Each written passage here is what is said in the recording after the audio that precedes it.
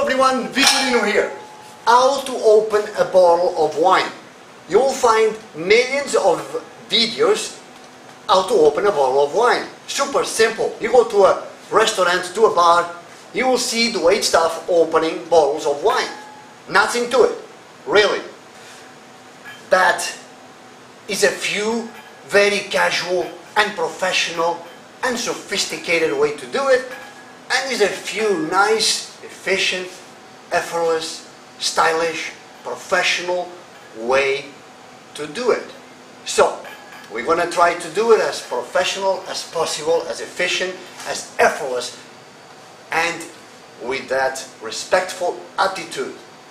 Open a nice bottle of wine and introducing a nice bottle of wine. Carry the bottle like it's the most precious of the liquors. No matter if your customer order a $40 bottle of wine, or if you order a $4 under or a $14 under bottle of wine.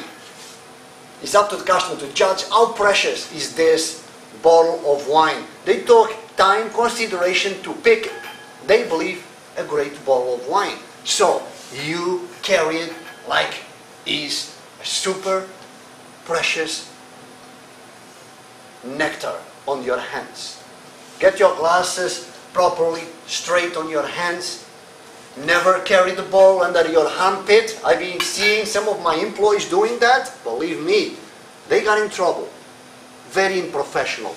Never park the bottle on the table and of course then try to park the glasses around. No, the bottle could be dirty. If you have a tablecloth, you know, you have a nice ugly ring right on the tablecloth, or it's disappointing.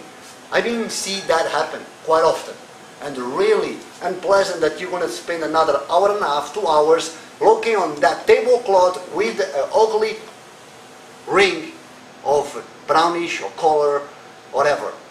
Anyways, facing up, the label at all time, facing forward, facing up. You excuse yourself if you have to cross the table because you don't have room, you are in a tight corner. If you can go around the table, you park the glass on the right side of your customers, on the front of the knife. Easy reference. You don't need to be exactly precisely, millimeter by millimeter. On the front of the knife, easy reference. You walk around the table, excuse me, you keep doing it. If you have to cross the table because you are very tight, forgive me, but I need to cross the table. Forgive me, May, for my reach. And you get a glass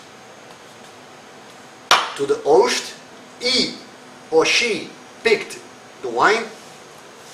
Label facing out and should face the host at all time.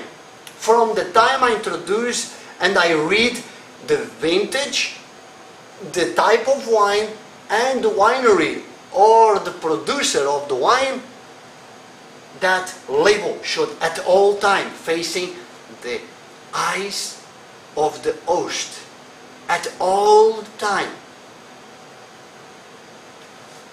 If I may, sir, your selection: Octoni, Barbera de Asti, 2010. He approves the bottle because he recognized the vintage and recognized the bottle as was labeled on the wine list. Because if you don't introduce the vintage and through the middle of the bottle, if the customer really realized that was the wrong vintage and is not really pleased with the food or with the wine, you will find an excuse to complain, send the bottle back, or make a really bad comment the way out to the manager, to the owner, or to yourself. Next time, please let me know that you don't have the right vintage of my wine. I had picked something else different. You'll be very, very unpleased with the experience and with the comment of a customer that is leaving the way out to your restaurant and nothing else you can do about it. Very, very important.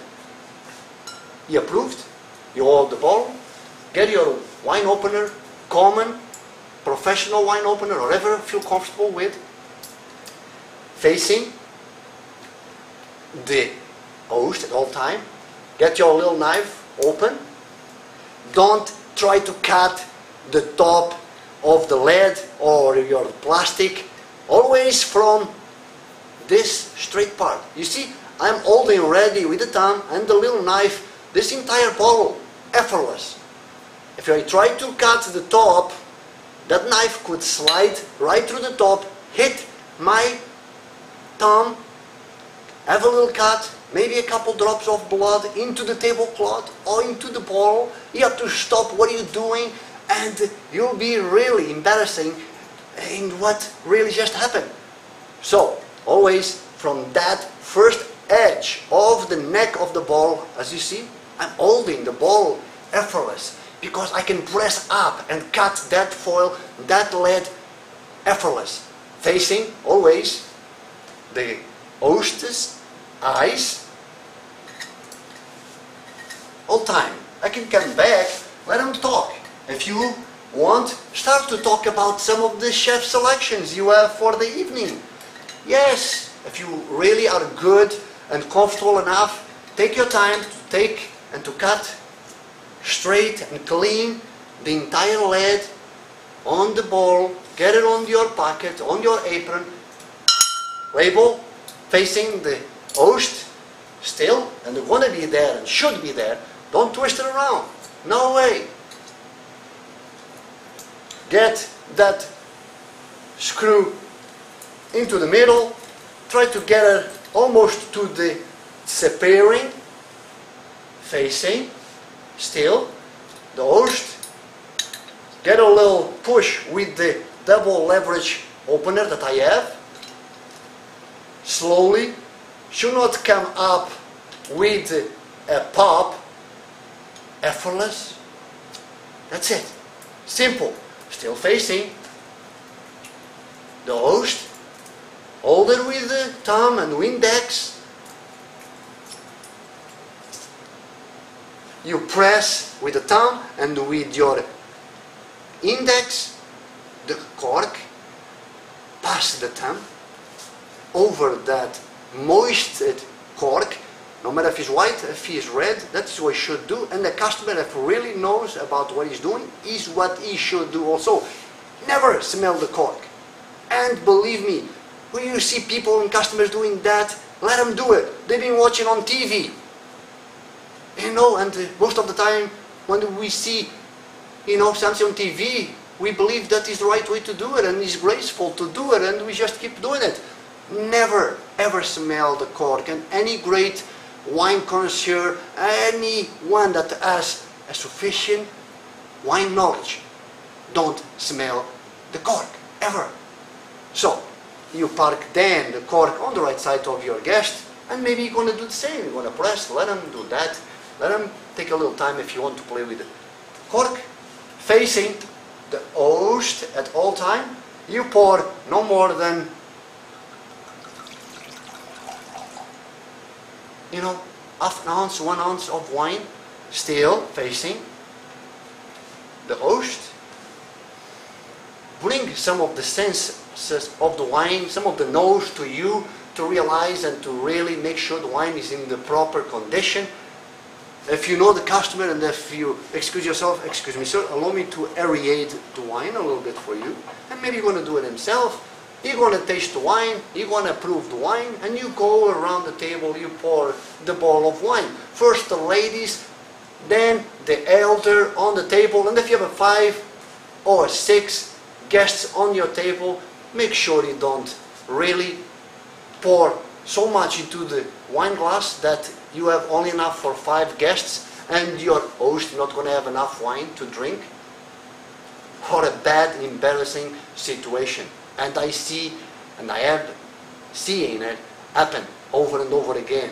So, you pour no more than 1/4 to half glass. Less than half, excuse me, if I may. A little twist of that bottle, always facing the guests. You do it all around the table to the right side, you come again, and then you finish with the host, again facing always the host. You excuse yourself, you park the bottle of wine facing the host. Please have a toast, and we'll be back in a few minutes to take your order, or make sure you are satisfied, or if you have any questions, we'll be back. That's it. Simple, then efficient, professional way to do it. That is how you should open a bottle of wine at all time. Label, style, respectful attitude. We'll see you in some other upcoming videos. We're going to have always great fun to do all those little steps and guidance and secrets, and have fun doing this amazing job that we are so proudly and privileged to do. Have a great day. Bye.